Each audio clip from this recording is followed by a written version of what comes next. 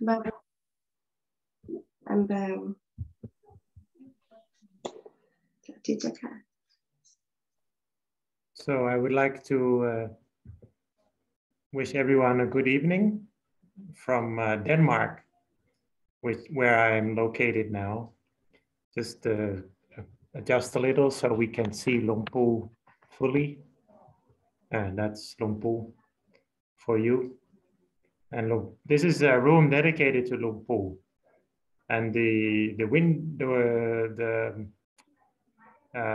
mirrors at the back, they have a little shape which is similar to what is it called? Amulet, a Thai amulet, which has been intentional to put some Thai elements into the interior design.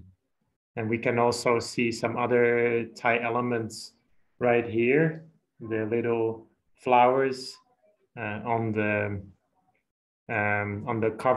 cover of the heater. This room has been designed by one of our experts in designing meditation room and ceremonial rooms in our temple. Actually, the expert right now. And it's a very nice room, but it's not in use now. So I have taken the liberty of using this room now for talk to guide meditation and talk a little bit about right view.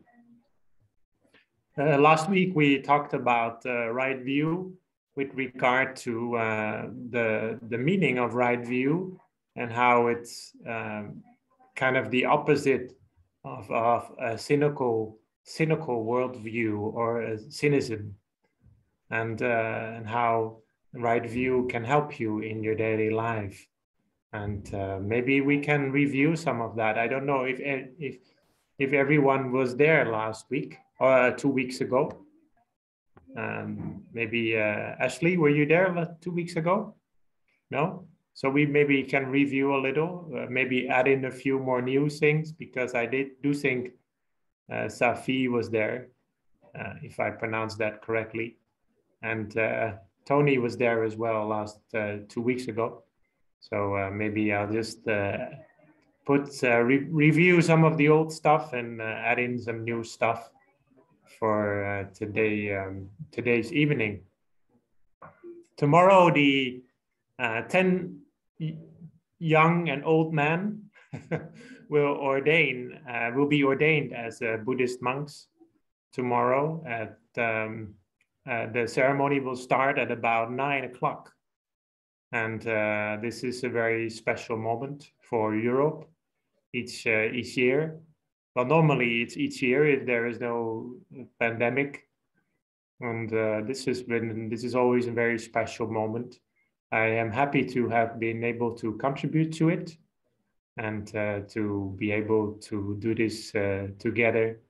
And there have been many people who have been working together to make this ordination program possible for these 10 participants. And it's often, in our tradition, 10 applicants is a little small number, but actually, if you compare to, for example, Christianity in Europe, it's very rare for 10 priests to be ordained at the same time. Maybe only 3 or 4 is much more common in Christianity. And so it's not really that bad of a number. But of course, this is really more of a novitiate. They are not really ordaining for life, as Tony knows very well, because if that was the case, then Tony would still be ordained. He also joined the program a few years back. So this is a very nice program for people to have the opportunity to have a temporary ordination. There's a similar female program, a program for women in Thailand, but there has been no equivalent in Europe yet. But we have to do that sometime, because I'm sure there will be many people interested to learn about what it means to be ordained, or what it means to lead a celibate life, even if it's only temporary. So this is what we are doing right now, and that's why maybe you can hear a little bit, hear a little bit of buzzing around here and a little bit of humming. And you want to hear it? I can open up the speakers a little bit. This is me opening up the speakers. Can you hear the humming and the buzzing around here of all the people working here?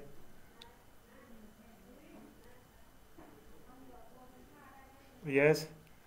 Well, I'm just gonna close the speakers a little bit because otherwise it will be distracting during the meditation.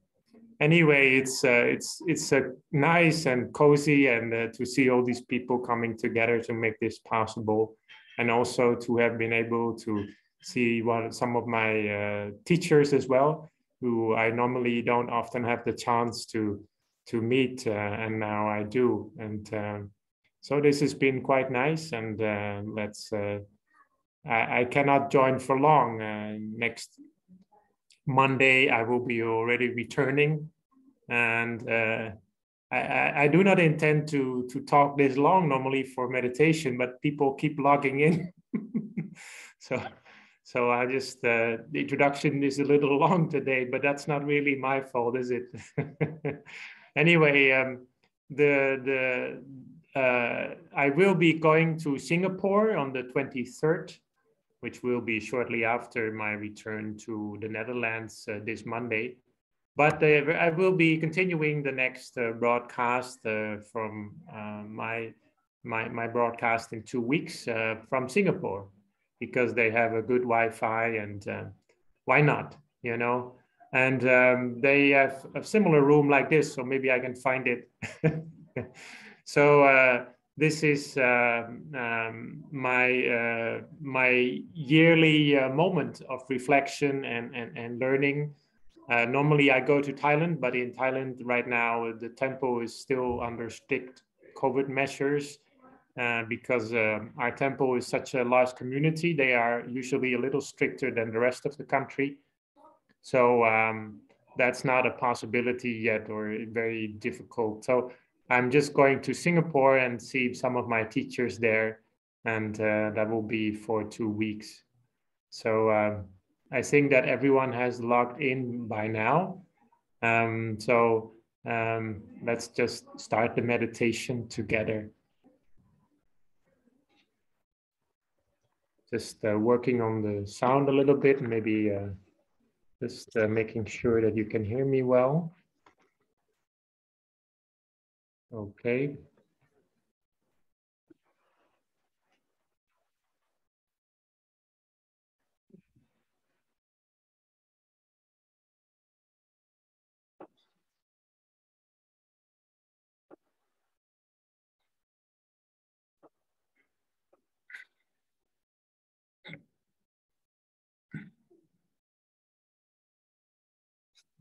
So please find your corner, find your place to sit comfortably. Always remember that the key to a good meditation posture is allowing your pelvis to be tilted forward a little, whether you are sitting on a chair or on a seat on the floor, because that will make your back straight. Your blood circulation will be undisturbed, as well as your breathing.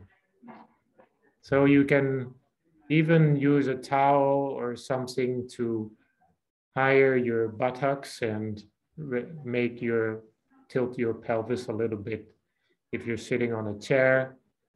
But regardless, it's always the best to keep your back as straight as you can, and to allow yourself to sit in a posture that is relaxed, but also alert.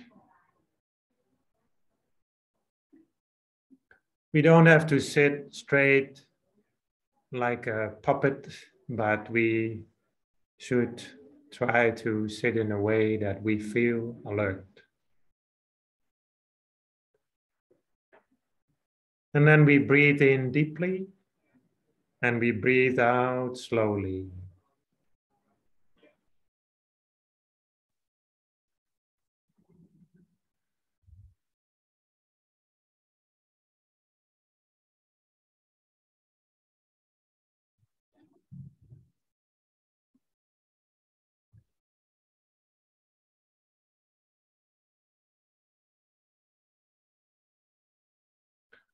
And then we allow ourselves to fully relax.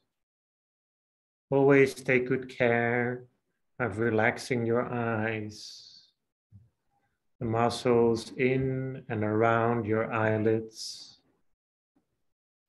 And if you relax them properly, relax them well, then you won't feel your eyes that much.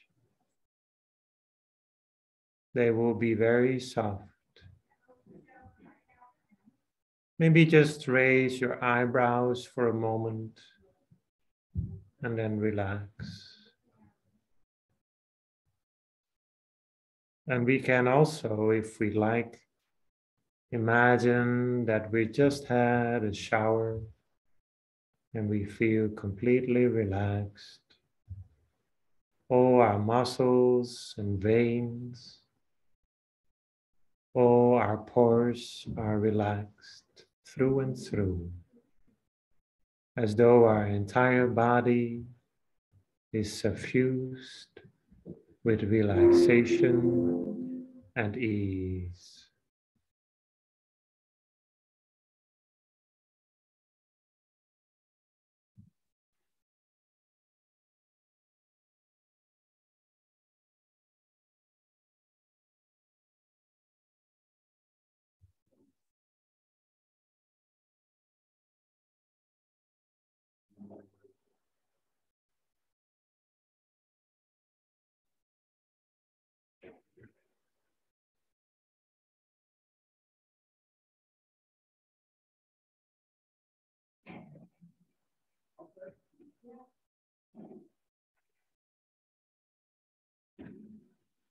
And then we allow the relaxation to continue in our face, in our jaws, and we confirm that our neck and shoulders are relaxed, our arms, all the way to our hands. And we confirm that our chest and abdomen are relaxed, as well as our back.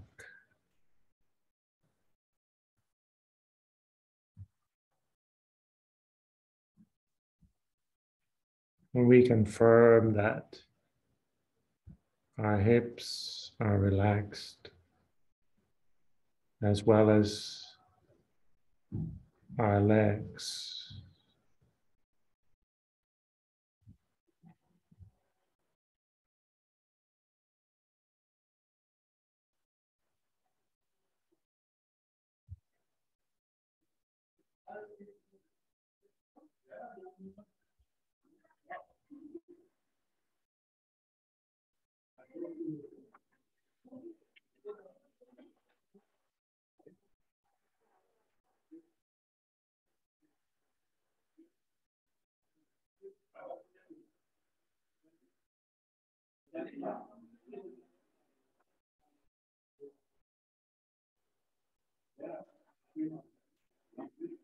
And we can gradually feel that relaxation is fully encompassing our entire body.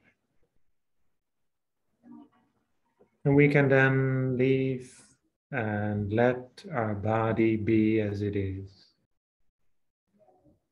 We don't have to concern ourselves with our body anymore. We just leave it as it is, as we are still in the present moment within our body, but we do not feel concerned with it.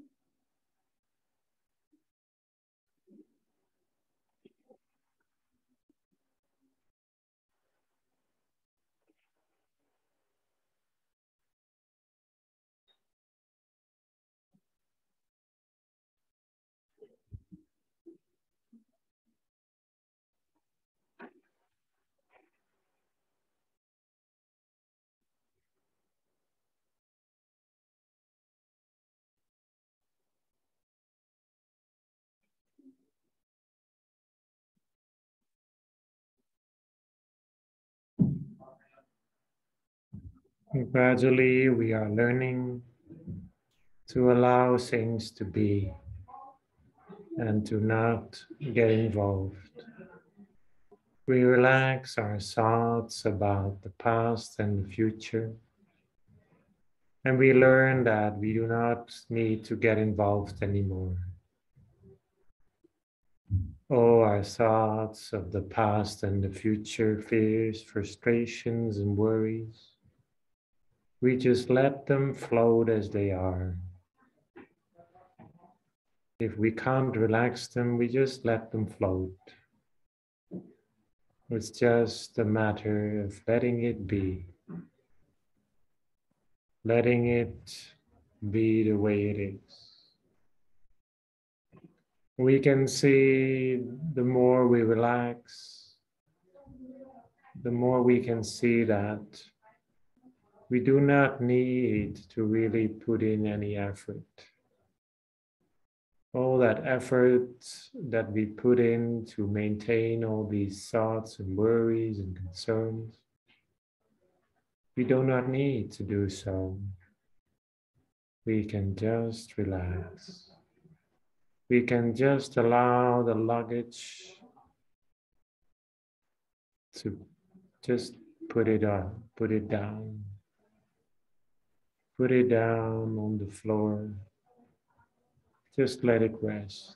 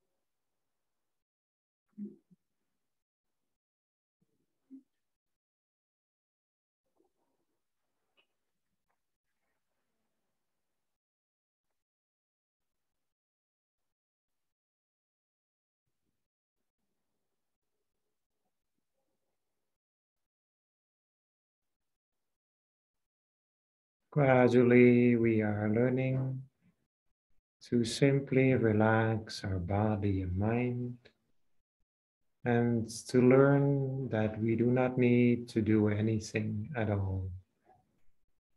we learn to be satisfied with just whatever there is in our mind, whatever there is lingering in our mind.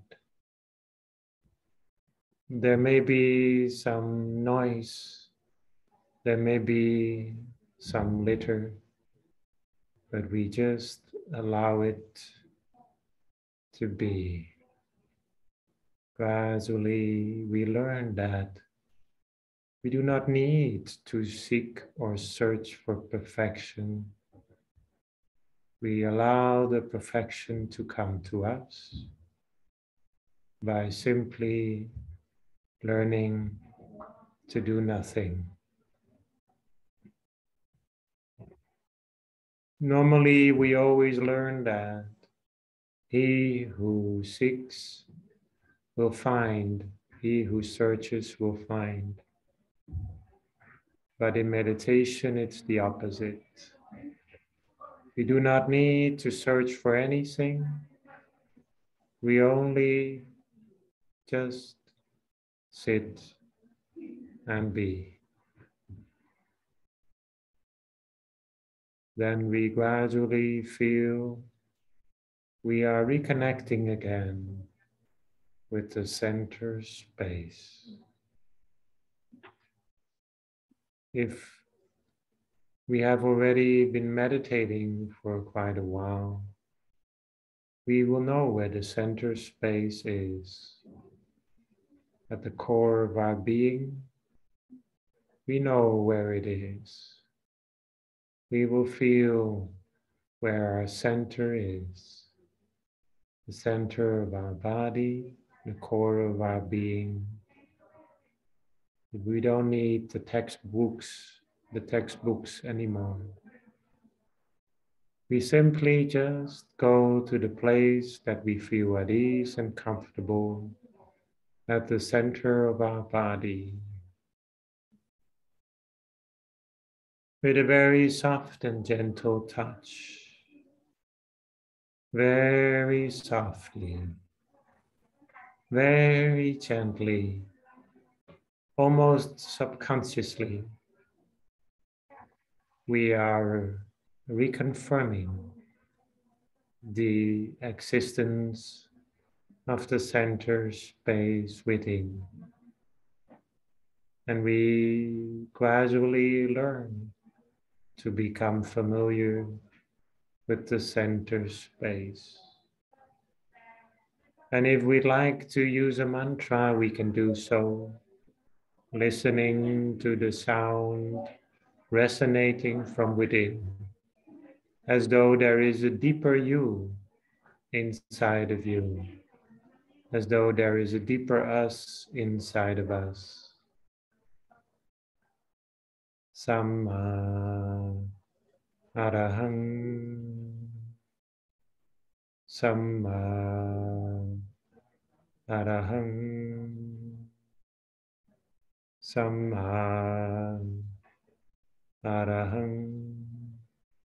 Sometimes it sounds like it's coming from very deep. It's not always very loud. It sounds from very deep, deep in our awareness.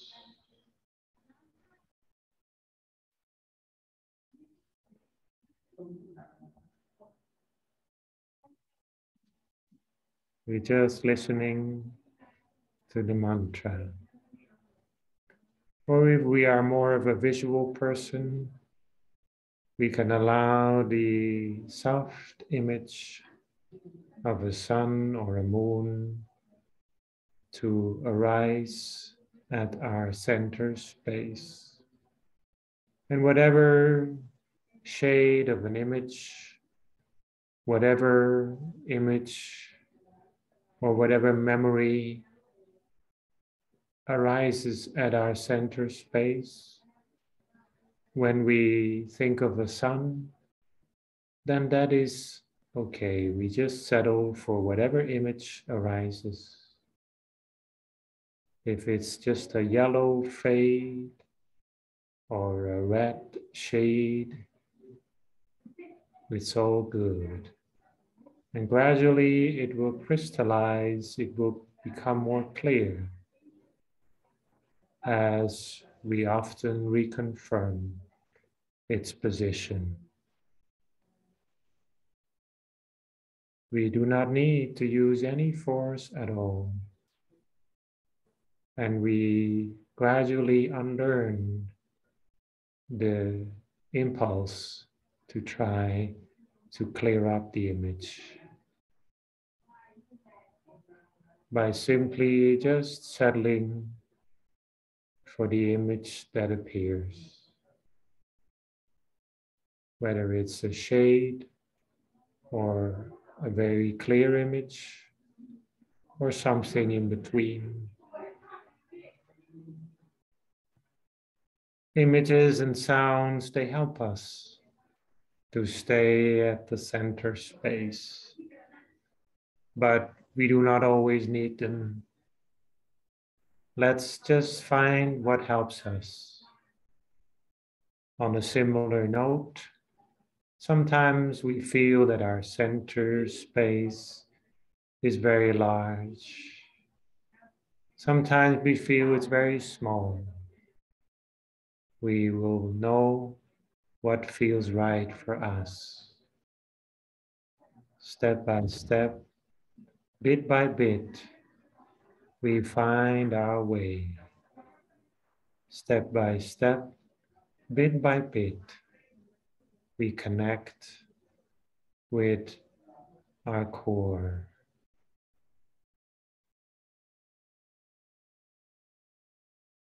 If we feel any tension at any point, we step back a little. We could say that we back off a little. But if at any point we feel we are distracted, we are recalibrating again to find what makes us reconnect with the center space, to allow the experience to be pleasant, or to at least feel neutral and open. Gradually, we learn to find our way within, step by step, bit by bit, little by little.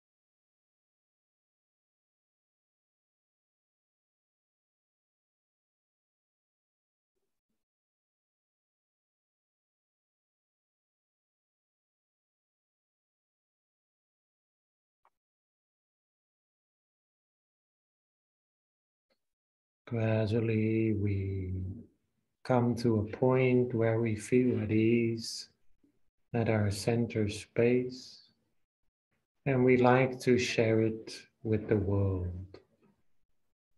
We allow the energy of the meditation to gradually, completely permeate our entire body, completely suffuse and cover our entire body and mind.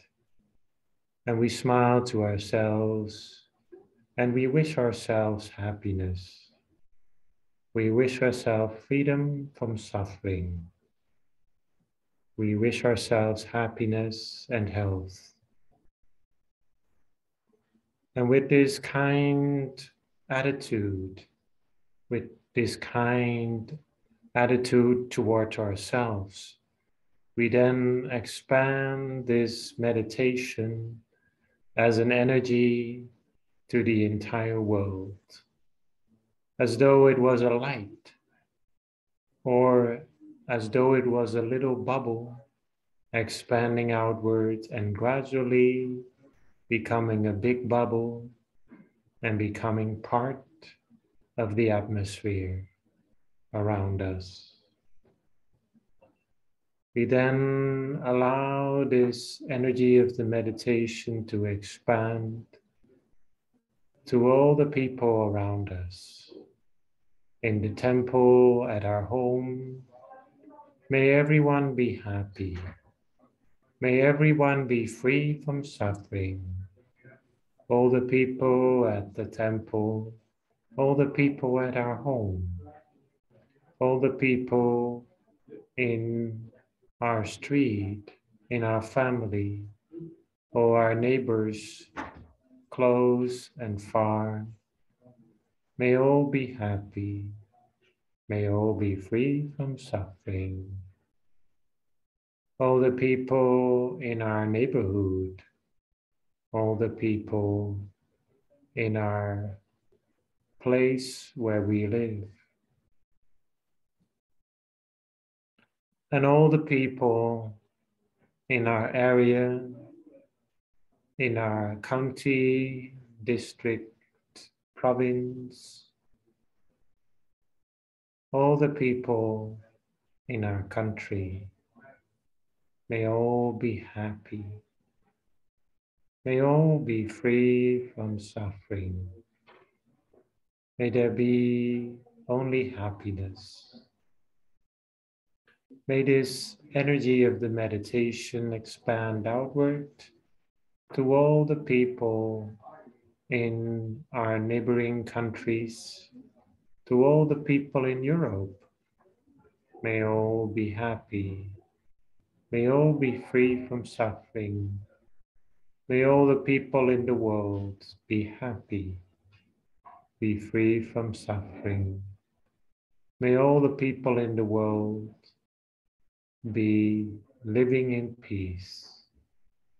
May there be no one who has hatred toward one another or hurt each other. May all be happy and healthy and find a way to happiness by their own strength. May all be happy and free. May the world be a better place and be at peace. We allow this energy to expand outward, to encompass all human beings, whatever nationality, religion, belief, or external appearance, and even animals, mammals, birds, and fish, may all be happy. May all be free from suffering. May all be happy in body and mind.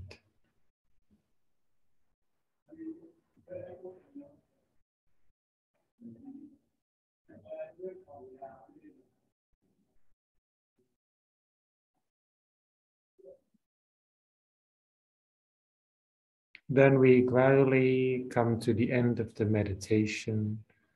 We are still aware of our center space, which is at the core of this meditation energy. But we all become aware now of our senses. We can hear the sounds around us. We can feel the seat on which we're sitting, and we can feel our body. And we remind ourselves that the center is always there for us, and we can always go back to it. We can always learn in our daily lives to gradually let go, find inner pause and inner peace as a result.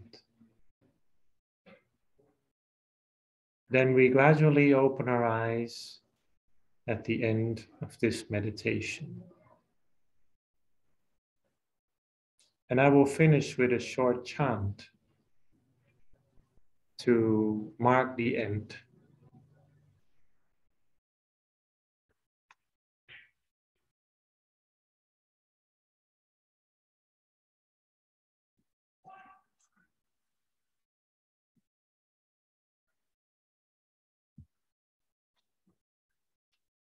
Sapphe Buddha Palapata Pache Gananchayam Palam Arahanta Nanchate Te Narakam Pantami Sapaso Sapaputhanupavena Sapathammanupavena Sapasankhanupavena Satta Soti Bhagvantu Te.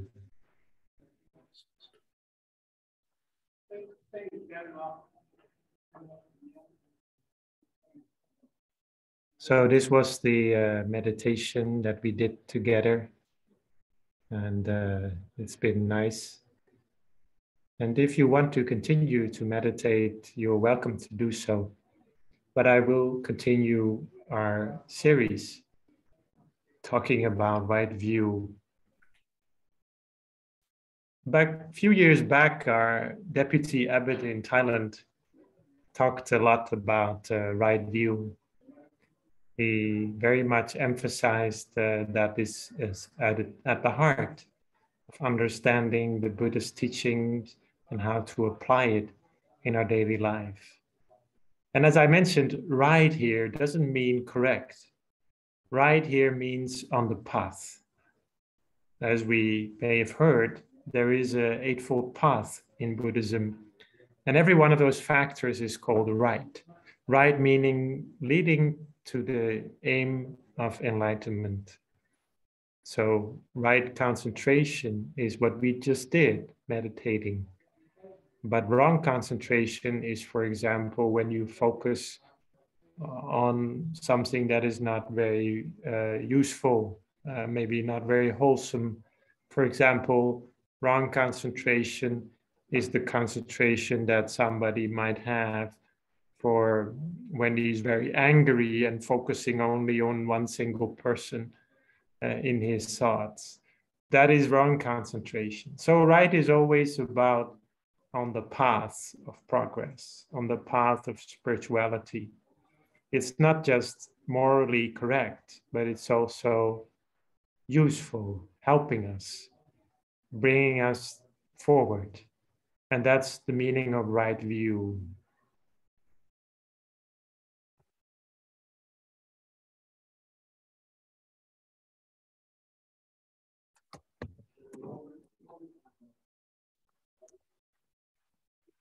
Just a moment, please.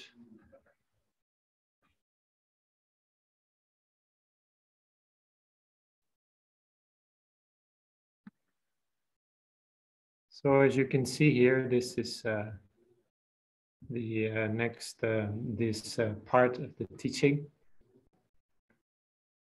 So last time we covered some of the basics of right view. And we covered that there are three main negative emotions and unrealistic perceptions in Buddhism. And you might call them the three true enemies of humankind. That is, if we try to improve our lives, we should always remember that improving your life should be about overcoming these. This is what we do in Buddhism. We train our mind, we train our character to be a better person. And part of that, very important part, is that we grow out of these three. We gradually learn to be more content and happy with less. We don't need as much. And we gradually learn to forgive more, be less hateful. And we gradually learn to see things more clearly, be less biased, and also to see ourselves more realistically with regard to other people around us. And that's how we gradually grow in Buddhism. That's the basic gist. So that's why Buddhist ethics is always about how we look at motivations. When we are motivated by greed, hatred, and delusions, we call this unwholesome or motivated in the wrong way, and that will lead us to create actions that lead ourselves to suffering and lead others to suffering. When we are in a greedy mood, we want a lot, then we are going to hurt other people, or we hurt ourselves by consuming in the wrong way or by wanting things that are not useful for us or wanting people. So the other thing is there are also wholesome qualities that we can develop. And these are the opposites. Greed has as its opposite things like contentment, satisfaction, and also generosity. And for example, also being able to renounce things that are not very important in our lives, to renounce those. Hatred has as its opposites, obviously, love, kindness, but also tolerance and forgiveness. Delusion has as its opposite, seeing things sharply, wise, and also understanding things, taking time to be mindful of things. So when we talk about right view, we have to understand that everything in Buddhism is motivated by overcoming negative emotions and unrealistic perceptions. Sometimes right view has been compared with the dawning of a new day, as I mentioned 2 weeks ago. But there's some other metaphor as well that I haven't mentioned yet. Sometimes it's also compared with the seeds of good plants that have been sown. So just like you have good plants and you sow them and you put them in the ground, then the ground, the soil will improve because of those good seeds. And in the end, the entire soil will improve, the entire land will improve because of those good plants. Because of those good plants, the soil will grow and prosper. And because of right view, therefore, our lives will be positive, but also realistically, and improve in our words, our actions, our livelihood, the way we see things as well. So in every aspect of life, our views will somehow have an effect. If we have a good outlook on life, which is realistic, responsible, and optimist, but also, looking at things completely, then we will find that we always find good reasons to do good and to start over if we have obstacles. But on the other side, if we are cynical, if we are looking at things with a bleak perspective, then we are going to struggle to do good. And we easily find that we settle back to our old habits. That is why right view is so important. Right view could be compared with what is known in psychology as moral reasoning, to be morally sensitive, the ability to see when there's an ethical dilemma, or in normal words, when there's a difficult decision that you have to make, morally speaking, and you will be able to see how your actions affect others. Moral judgment, the ability when there's a difficult situation to really make a good decision and be committed to that moral motivation. And when that becomes a habit, it becomes moral character. To have a courageous persistence in spite of fatigue or temptations not to take the easy way. And that's really not that different from how we look at right view in Buddhism. So you could say that it's very much the same, in fact. So there's 10 examples that the Buddha mentions of right view, which are very fundamental. The 4 first ones are about leading your life in a happy way. The first view is that giving is important, that it's good to do it, and that it helps our life. The second one is there is sacrifice, which means that it's good to help others. The word sacrifice is a bit confusing, but I'll explain later. There is offering means that it's good to honor people where honor is due. And there are fruits and result of good and bad actions means that there's such a thing as karma in our lives, even though we can't always see it with our naked eyes. But those who meditate very well, they can see it with their mind. You may not be able to see with the naked eyes, but you can see it with the naked mind, the mind that is very thoroughly trained. That's why the Buddha was able to see that there is such a thing as the law of karma, because he had well-trained mind, very well-trained mind. But we do not have to take the words of the Buddha for it. We can try to test and see whether this karma really exists by improving our lives. So let's just take a look at the first one. By the way, there are 6 others, but we'll get to that in a later stage. Let's start with the first 4. In fact, today we will mostly talk about the first 3. And these are, they don't take too much time to talk about, but they're important. The 4th one is a little bit more difficult to explain and talk about. So we're gonna take some more time for that. Let's look at the first 3 first.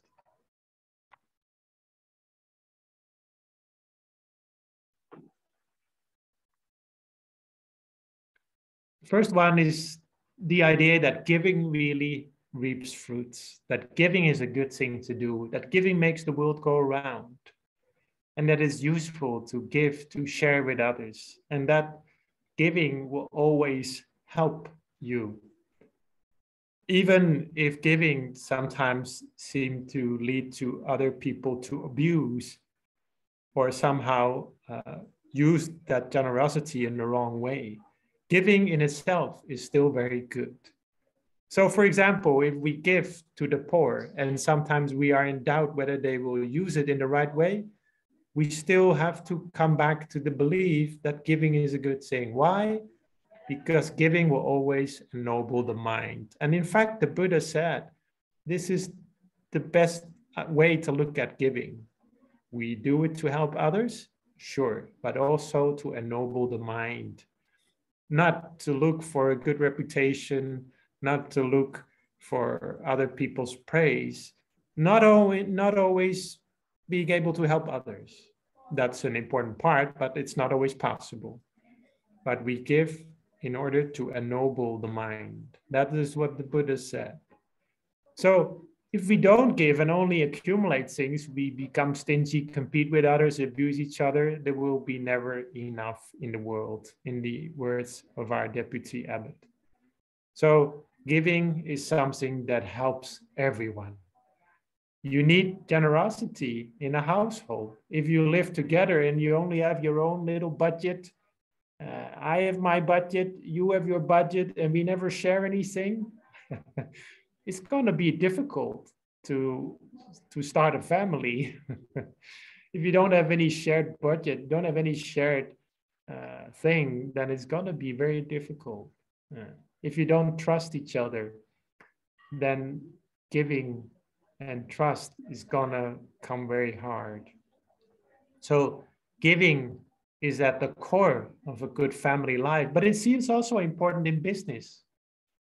If you can't allow sometimes to sit, if you can't just sit at the same table with your competitors and look at how can we look at what are the shared benefits, what shared agreements can we do, what can we do to improve things, you know, that is also very important. It's not only about competition. It's not only about that.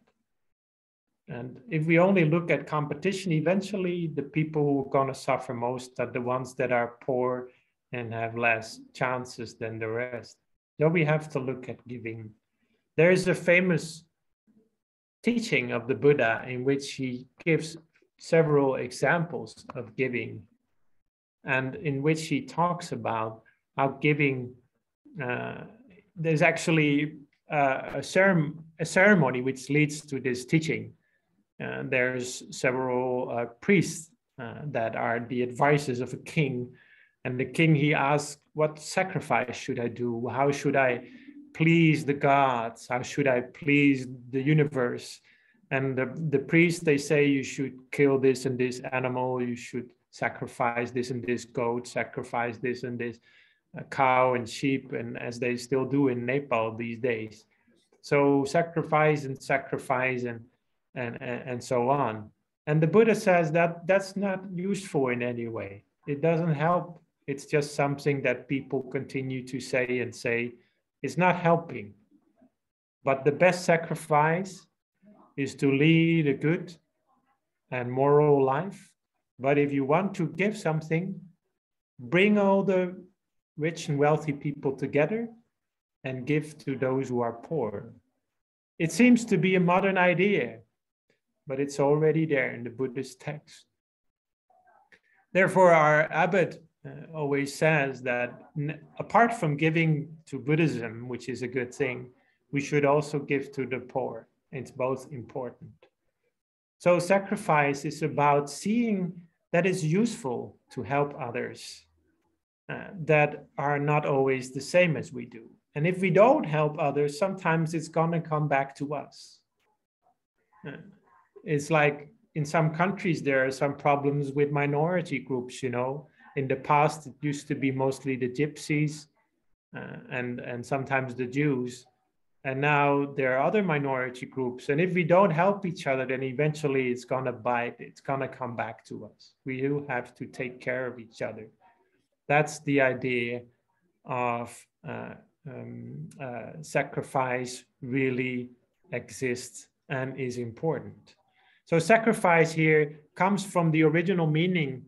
The term the Buddha used was sacrifice of goats, sacrifice of sheep and all that. And then he gave it a new meaning.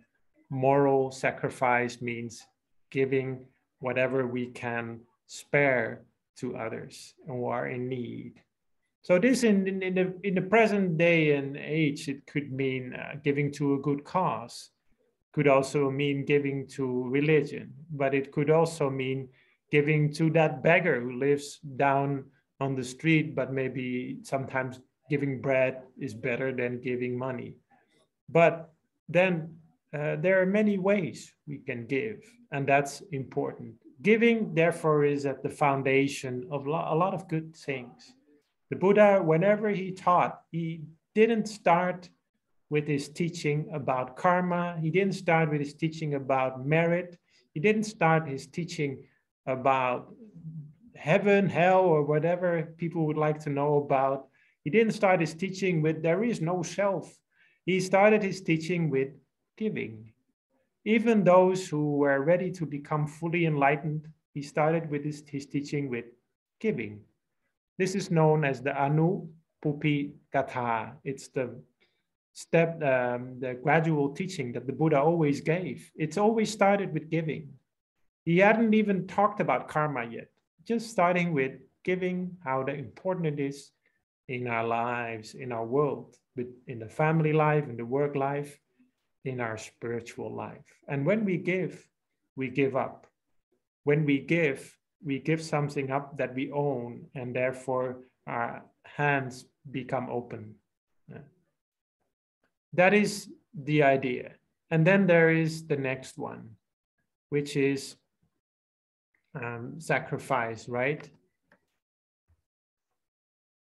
As I already mentioned, sacrifice similar to giving, but we help the people who are in need, to help the people who are different than us sometimes. There is offering.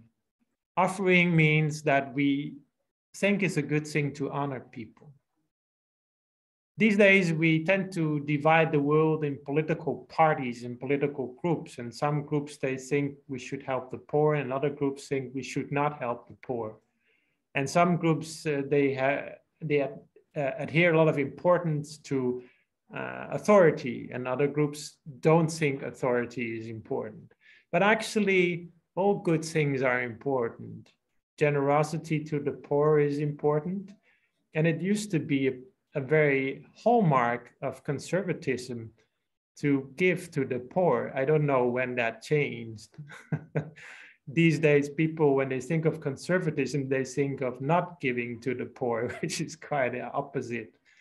Anyway, to honor people and to allow people to grow, to be a leader, that is also very important. Of course, we also have to look at who is a good leader and who is not. It's so important that we have heroes. This is a television program that was held about 10 years ago in the Netherlands. And they try to find good heroes in the world or in the Netherlands with people who are had done a lot of good things. This idea was this television program went on for a while, and the idea was that it's good to have heroes sometimes. It's good to have heroes to find inspiration, but not everyone agreed. Some people thought this and this person is a hero, is a good person. Other people didn't. That we can talk more about that later, because we need to critically look at who can be a hero and who not. But it's important to have them. It's important to believe that some people are worthy of honor and credit. These days, we usually say credit where credit is due, or honor where honor is due is used a little less, but it's the same thing. It's the same thing. Giving credit where credit is due is allowing people to be a hero, allowing people to lead, allowing people to come up. But sometimes people are jealous. Sometimes people have resentment. They don't like other people to be good. They don't like other people to lead. In the Netherlands, this is not uncommon. There is an expression in the Netherlands that if you raise your head too much, then maybe the next farmer will cut your head off.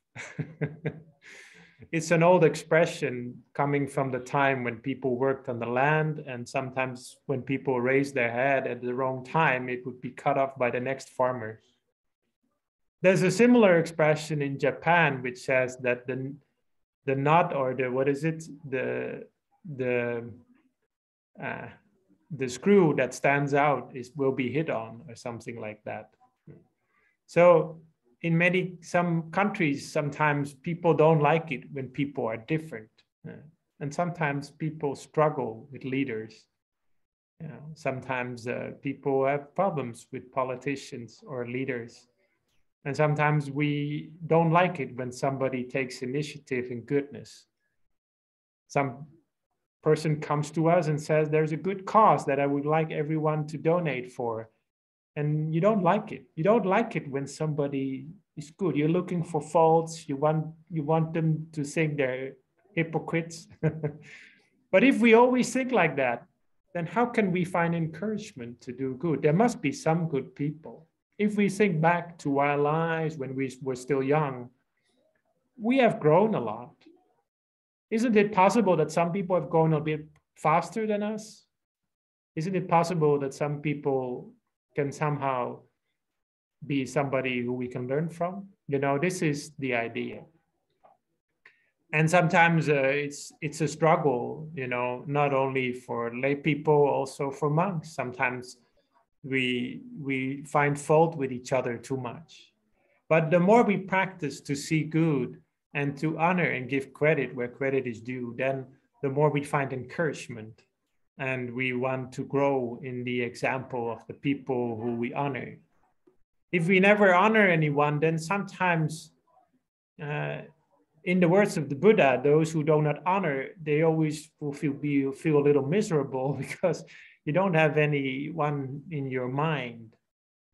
But it's also like this. Everyone cares for goodness. Everyone cares for good qualities. But if you have somebody right in your front of your face, right in front of you, who does a very good job at embodying these qualities, then you want to be like them. And that's why it's always very nice. Even like for me now, I have the chance to meet a couple of monks that I don't usually meet that often. So when I have the chance and look at these people and learn from them, then I can grow. But if I never have that chance or never take that chance, then sometimes, we might think wisdom is a good quality, but we never have seen anyone who's wise, So if we take the opportunity to learn, then we can notice, oh, we still have a lot to learn and we can grow. That's why the Buddha said that the third right view that helps us forward. That is like the sun at dawn, or is like the plant that creates good soil, is giving credit where credit is due, and how that helps in our daily life. So there are many ways in Asian culture in which honor is expressed, but it doesn't really matter at this point. I mean, that's a thing about ceremonies. We can express it in different ways. In the West, we have different ways of expressing respect, and in Asia, we have different ways of expressing respect. But at this point, that's not really the point. The point is, it's all good to express respect and to give credit where credit is due. And those are three things that I would like to talk about today. Do you have any question about this? Do you want to ask anything, or would you like to comment about this? This will be a good time for that.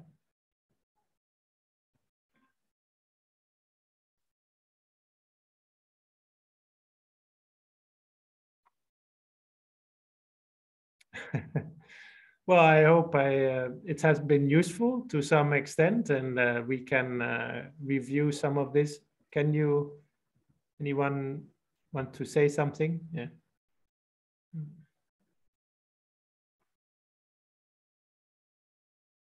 Okay. Wow, it's been nice. It's the humming and the buzzing is growing a little more silent here. People are gradually starting to prepare themselves to go to sleep. And so I guess we are gradually coming to the point where we are going to prepare ourselves for the ordination ceremony tomorrow. So if you want to see it, you can watch on the, well, I don't really know how you can watch it, to be honest. But I'm sure there are many pictures and videos going around on the social media of Dhammakaya Europe, on the social media of your local center. So if you want to see it, you can watch it. There will be chances to do so. So I hope this has been helpful for all of you, and we can meet each other again in the next time. And we will have another teacher next week. So I'll give the floor back to Nancy and Jitlada. Thank you, Hluang Pi Sander. It's a very helpful topic today. And I hope Hluang Pi Sander enjoy to be a teaching monk there as well. And I hope everyone enjoy our Dhamma talk today. If anyone would like to pay respect to our teaching monk, please bow 3 times. Bow, bow, bow. May you all find happiness and health, wisdom and inner wealth in your life. May all your good wishes be fulfilled, and may you find the inner peace of the Dhammakaya for a long time. Sadhu. Sadhu, Hluang Pi Sander. Thank you, Sophia. Thank you, Jamie, Catherine, Ashley. You come with your friends. Thank you. Thank you, Tony. Natalie. Oh, lovely. Your friends.